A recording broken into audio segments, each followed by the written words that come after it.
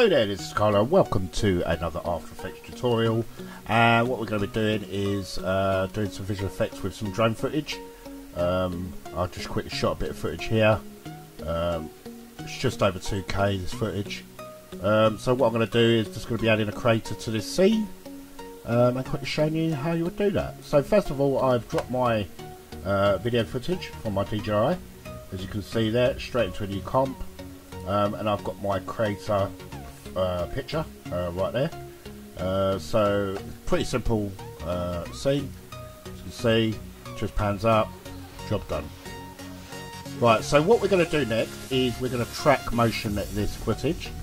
But first of all, I'm going to come up to animate. I want to go track camera. Right, so what we're going to do is we're going to wait for that to track and solve. While you're tracking, always keep it in full res, because you may get some errors, or it may not track properly at all if you try to track in half resolution. So we'll just wait for that to start. What I'll do, guys, is I'll just speed this process up for you guys, so we can get to the actual good stuff.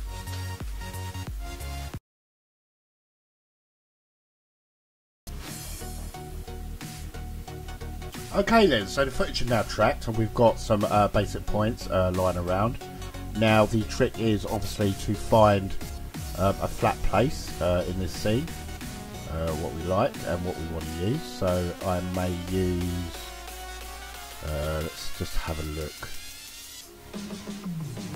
Right, here we've got a nice scene here, so we've got a nice flat plane right in the middle here. So I'm just going to hold shift down and click that point, and I'm going to click that point, and I'm going to click that point. Now I'm going to right click and I'm going to create solid and camera. Okay, so what that's done is that has put a solid onto the actual scene. Okay, so now very simply what we're going to do is we're going to go back to our project window. And there's an Alt button on the keyboard, obviously. So what you're going to do is you're going to hold the Alt button with the track solid selected, shall I say. Hold the Alt button, and then we're going to grab the Meteor crater, shall I say, and then hold it just above the solid, and then let go. Okay, and now that's been applied to our solid. So if we get rid of bits and pieces, what I can now do is hit S on the keyboard.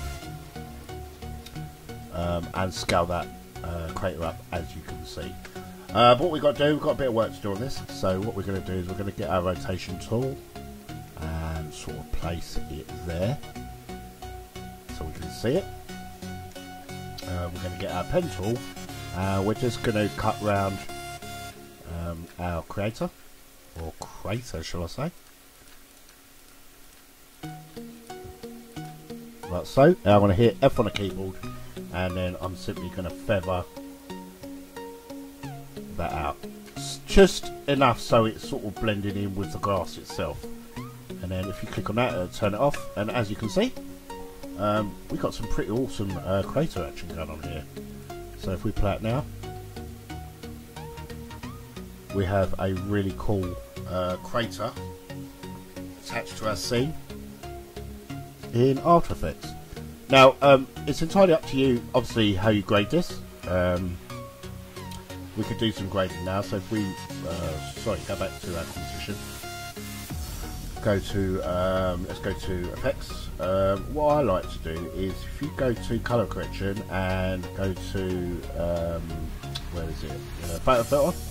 Click on that. What it does is you can play around with the type of look. So we're going to go for green there because obviously the grass is green, but what I'm going to do is I'm going to play with the density, and I'm just going to come back just a bit.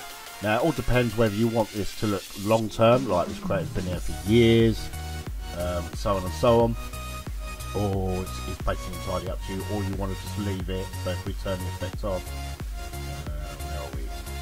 Click on that crater, turn the effect off, and just leave it basically a standard colour. But then from there you can create smoke coming out of it. You know, it's entirely up to you how you sort of have the look of the creator, or the crater, shall I say, in general.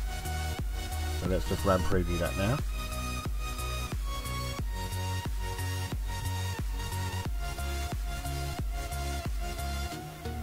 We can sort these harsh lines out in a sec. I'll show you how to do that. That's pretty cool. That's probably pretty cool. So we could get our Meteor footage, and then we can sort of play around with the feathering. Sorry, that's my words there. Just to get rid of that sort of harsh line, to make it look blended sort of more in there. It's looking a lot better there, like that, and that's sort of blended into that as well. So I hope you've enjoyed this quick tutorial. Please remember to hit that like button if you've enjoyed this and it's helped you out. And guys, as always, I will definitely catch you in the next tutorial. Ciao, ciao.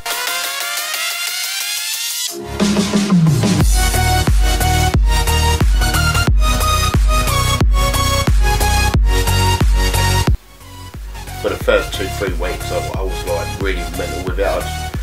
It drove me up the wall. But over the years, over the last 2 years, I've learned to sort of cope with it, and it's sort of grown into me. So now it's not so much.